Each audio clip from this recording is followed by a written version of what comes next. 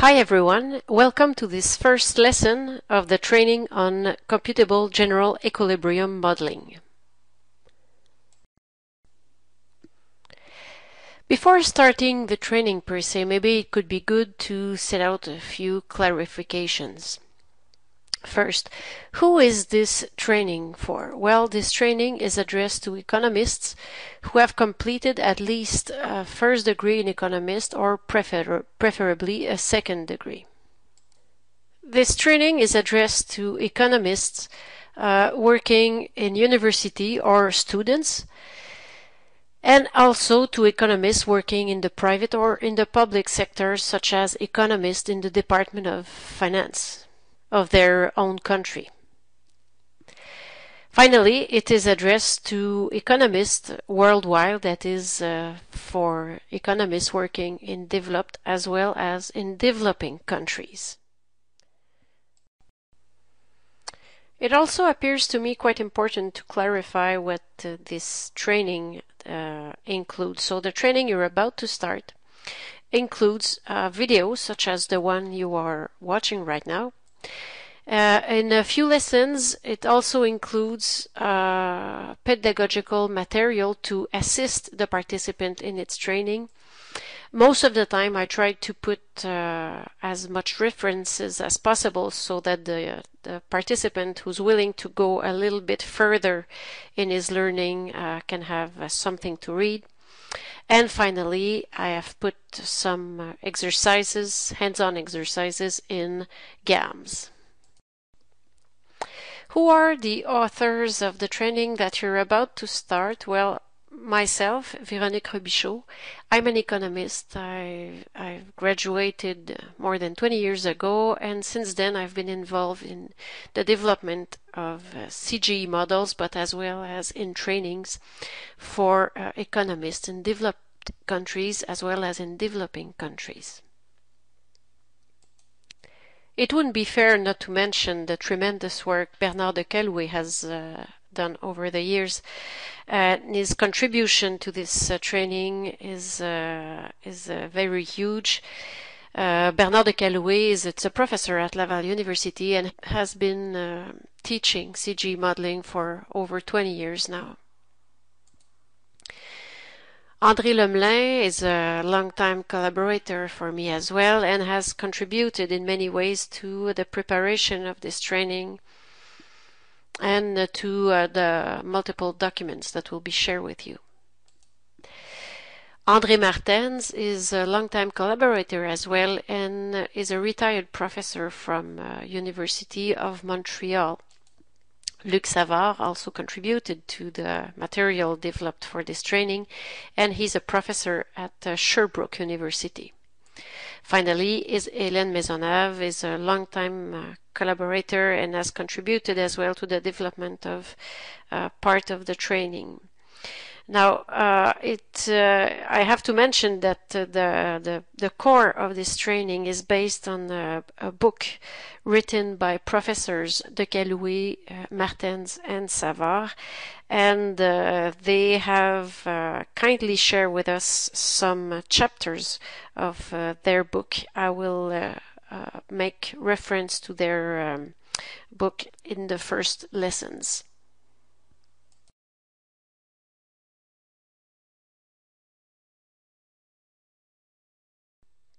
What is a CGE model? That is the type of model that you will learn to build and to use through this training.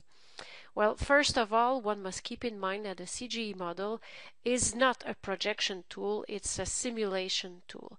It is used to compare the status of the economy under some general conditions and compare this economy with what it would be if one or of the conditions is changed.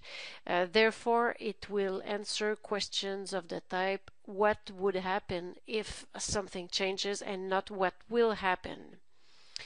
It is not a model based on statistical correlation, rather it is a model based on theoretical foundation, both from the micro and macroeconomics.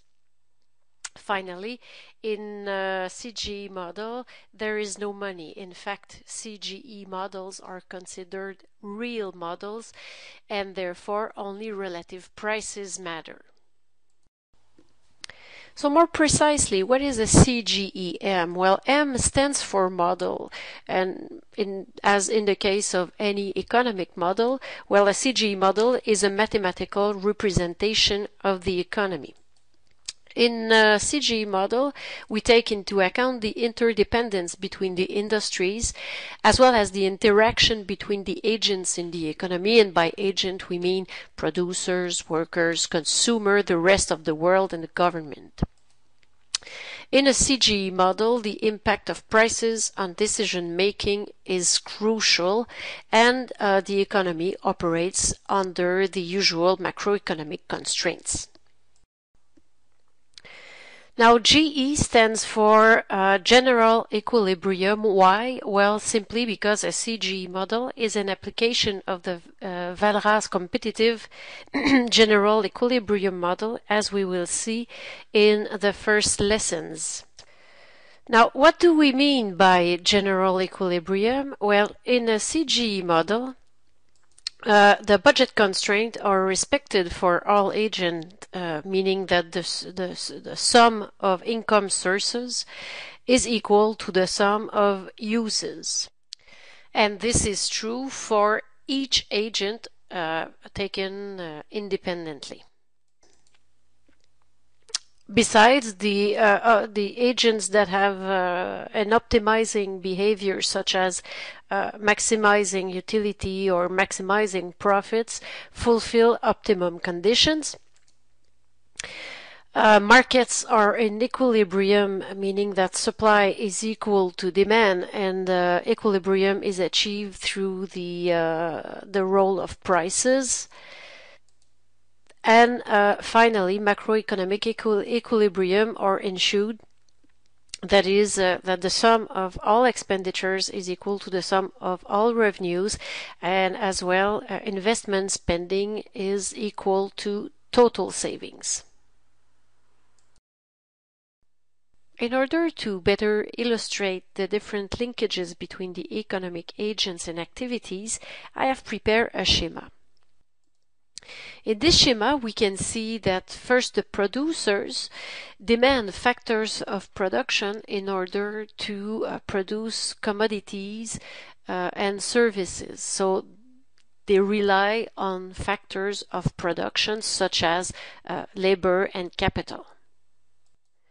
Now, these factors belong to agents, household, to say something, that supply their workforce on the labor market in order to produce the different commodities. The same goes for capital supply.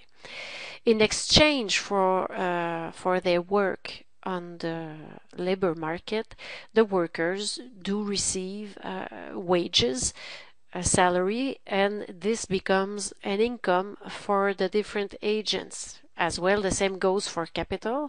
So the supply of capital on the capital market receives money from the producing activities in exchange for their participation in the production process.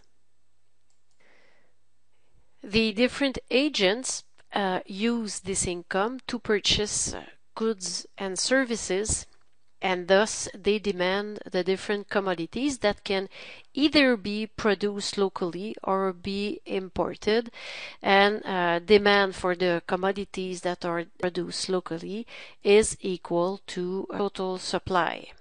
Of course, this is a very simplified schema in which even the government does not appear, but at least it can show you a bit of the interaction between the productive sectors, the market for factors of production, the agent, and the demand and supply for the different commodities, and as well as the demand and supply of the different factors of production. The only letter left in the acronym for which we did not put a definition is C. C for computable, meaning that in order to be able to use the model and to run some simulation, one need to have it resolved numerically. And to solve a CGE model requires first a statistical base, and in the case of CGE model, usually economists uses social accounting matrix as a statistical base. The modeler also required to have consistent parameters, and we mean by consistent parameters that the parameters used in the mathematical function of the model be consistent with the data that is observed in the social accounting matrix. For this reason, most of the time parameters in CGE models are calibrated. We'll discuss this further along the training. And finally, usually models are too big to be solved numerically by hand, and thus we need the computer to solve the model. And there exist a few different software that are built expressly to solve CGE models, and we will be using the GAMS software. The applications of a CGE model are multiple. So, for example, we could use the CGE model to run exogenous shocks, such as a variation in the world prices of given commodities, or we can even simulate the impact that a natural disaster would have on a given economy. The CGE model can also be used to simulate structural changes, such as changes in the productivity of a given factor or the endowment of some given factor may be shocked exogenously. Often, CGE models are used to simulate economic policies, be it trade policies, economic policies related to environment, or fiscal policies. Now, the results of a CGE model are numerous, and the bigger the model, so the more there is sectors and commodities, the larger the result base gets. So the CGE model will produce information on the different prices and quantities per industry. So basically production prices, the quantity produces, same thing for value added and demand for factors of production, and it gives also results or impact on prices and quantities per commodity. So if we're thinking about final demand, intermediate demand, demand for investment purposes, and so on. The results also look at impact of shocks on income, expenditures, and savings for each agent, so for households, for firms, for government. And also it gives information on macroeconomic indicators such as GDP, current account balance, public deficit, investment, and so on. Now, one must remember that this is probably the biggest challenge, is to fully understand the result of a shock. And once again, the bigger the model is, the more complicated it gets to follow the transmission mechanism of a given shock. So this is a part that we will be working on real hard in the coming lessons.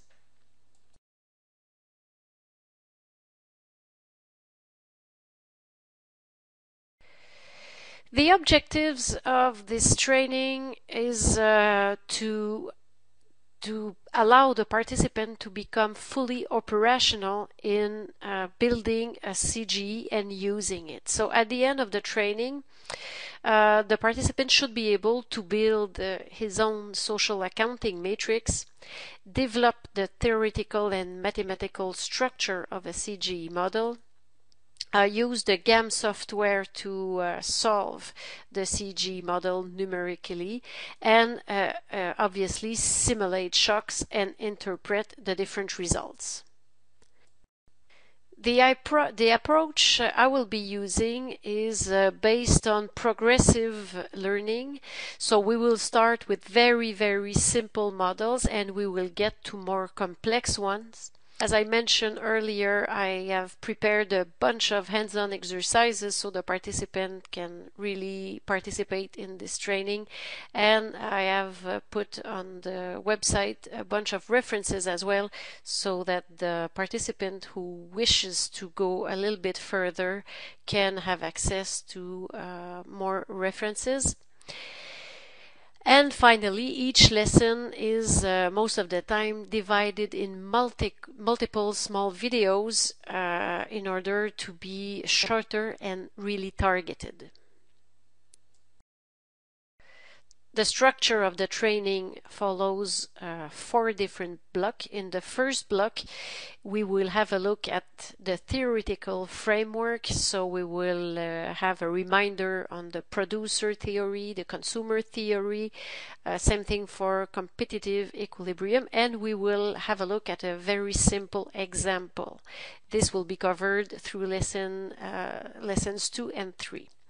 In part 2, we will have a closer look at the statistical base. So as I mentioned before, the statistical base for a CGE model is a social accounting matrix. We will have a discussion as well on national accounting, and we will have a look at different SAMs. The part 2 will be covered in lesson 4. Following the statistical base, we will get to the operationalization of CGE models. So we will be developing 3 very simple model. The first one of a closed economy without government. We will then add the government, and finally we will open the economy to the rest of the world.